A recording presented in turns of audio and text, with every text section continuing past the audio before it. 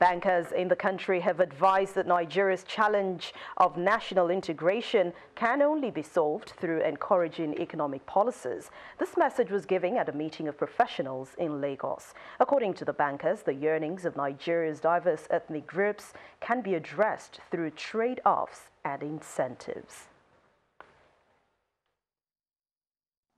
Nigeria as a country has been estimated to have over 250 ethnic groups, each with its own expectations and desires from the national government.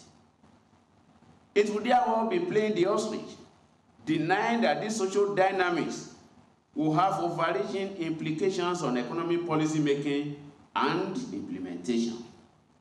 These dynamics have, over the years, manifested in various ways such as centrifugal tension, self-determination, ethnicity, and religious consciousness. The cost of something is what you give up to get it.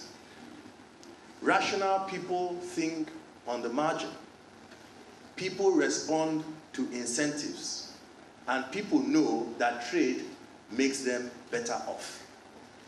When you formulate economic policy recognizing these principles and these immutable truths, you create an environment, you create a country that people are compelled to want to identify with.